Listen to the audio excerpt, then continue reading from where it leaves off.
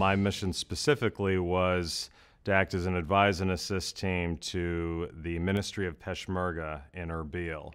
So I was working with the Kurds, also working with our coalition partners and how they trained and resourced the Peshmerga. The mission initially was to go over and partner with the Iraqis and continue to train them for their follow-on missions against ISIL. And then we transitioned a little bit to the advise and assist mission to help them into combat operations. And one of the concerns that we had was how are our Iraqi partners going to perceive us after having left at the end of Operation New Dawn, and what themes are they carrying, good or bad, that will inform our initial relationship. And I was pleased to learn and experience that we were welcomed back with open arms. They were really happy that we were there, and so I was happy to see the same level of commitment and trust and partnership that I had recalled from previous deployments. When the brigade first arrived, the NATO Operations Command really didn't exist. They had a few officers.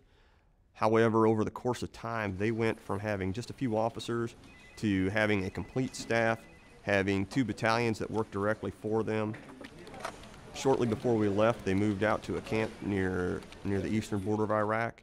And then shortly thereafter, they've moved up to Camp Makhmour up in the Kurdistan region in preparation for follow-on operations in the future to be able to liberate Nineveh and Mosul. We set the build, partner, and capacity sites located at Besmaya and at Taji, and our guys were responsible for training the Iraqi army units to prepare them to go out into the fight. The Iraqi units, they show up to us having a basic understanding of how to do soldier tasks with a little bit of an understanding of how to do fire and maneuver at a small unit level.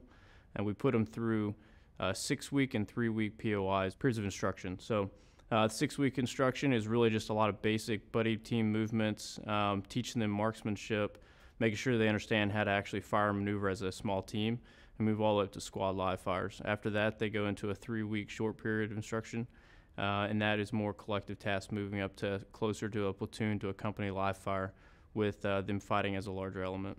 The biggest thing that we were trying to do, especially as we were advising the Iraqis, is to teach them the value of predictive intelligence. So taking the information they had and turning it into, and analyzing it and turning it into something where they could see what the enemy was doing and be able to predict the enemy's next few moves.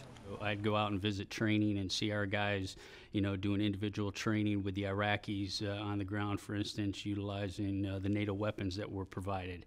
And you see the confidence that is instilled. They have the will to fight. They want us to be there.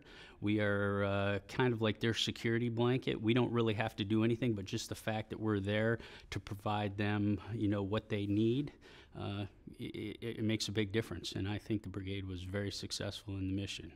We took Iraqi forces who had very little ability to do collective, even buddy level fire and maneuver, and by the time that we would push them out to begin fighting against other regions of the country, they were very well equipped. So they had new weapons, equipment, and they had the basic understanding of how to fight together as a team. It resonates that this is a commitment, and that we are part of that commitment, and we're there to help. There are relationships that we built in the first 8 years that we were there that we were able to capitalize on. The relationship that I had with my counterpart, and I know I speak for the rest of our team, that we had with our staff counterparts in the BOC, those bonds were greater than anything we have experienced in similar roles and in similar capacities in Iraq and Afghanistan over the past decade.